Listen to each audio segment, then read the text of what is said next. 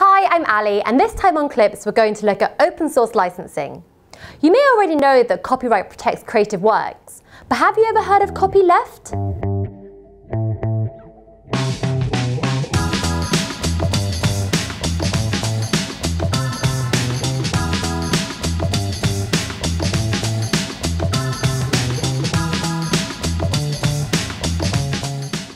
If you're interested in learning to code, we found a great place for you to start.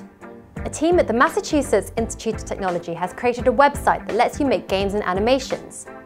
Using the visual programming language Scratch, users can choose to write their own code or build on another person's project.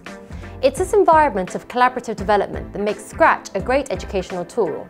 We'll provide a link in the video description so you can see for yourself. To make all this possible, Scratch uses open source licenses to deny users their natural right to exclusivity.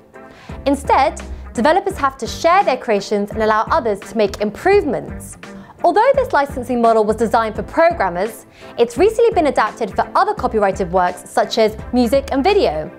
The most popular of these initiatives is Creative Commons. But first, let's start with the basic position. In the world of copyright, rights holders control how their works are used, modified and shared. In some countries, this right lasts for the creator's lifetime plus a period of 70 years. Its main purpose is to reward originality, allowing works to be commercially exploited. To make money from their creation, the copyright owner has a choice. They can either exploit the work alone or license use to another party. For example, an author may grant distribution rights to a publisher whose relationships with bookshops might help sales. Alternatively, the internet has given creators a direct way to interact with their audience, effectively cutting out the middleman. The problem is, when it comes to copyright, online expectations are very different from the real world. Because of its collaborative nature, some people think the internet would benefit from relaxed copyright rules. And it's this idea that opens the door for a new type of license. In some cases, open source principles are used to cancel out the effects of copyright. Here, in copyleft world, artists pool their expertise to create combined works.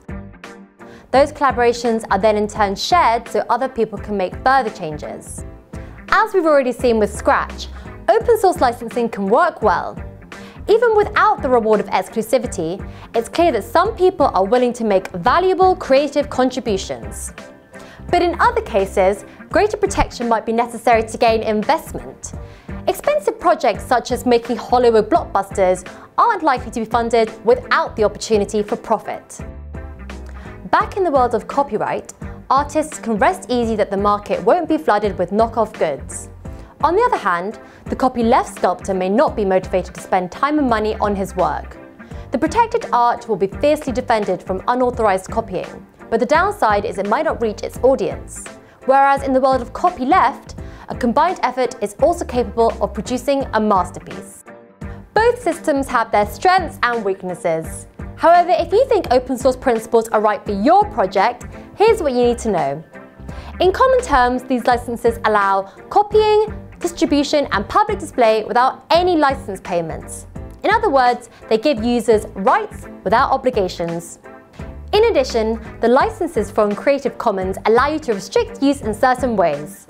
Specific terms can be added to prevent sharing of derivative works, such as remixes and compilations. You also have the option to stop commercial use, or you can make sure adaptations are licensed on the same terms as the original. There's really no conflict between the worlds of copyleft and copyright. The license you pick will depend on the situation. You might even decide that you don't need a license at all. If you need a refresher on fair use, the basics are explained in our last episode. Well, that's open source licensing in a nutshell. Be sure to subscribe to our channel so you don't miss future content. Thanks for watching, and I'll see you next time.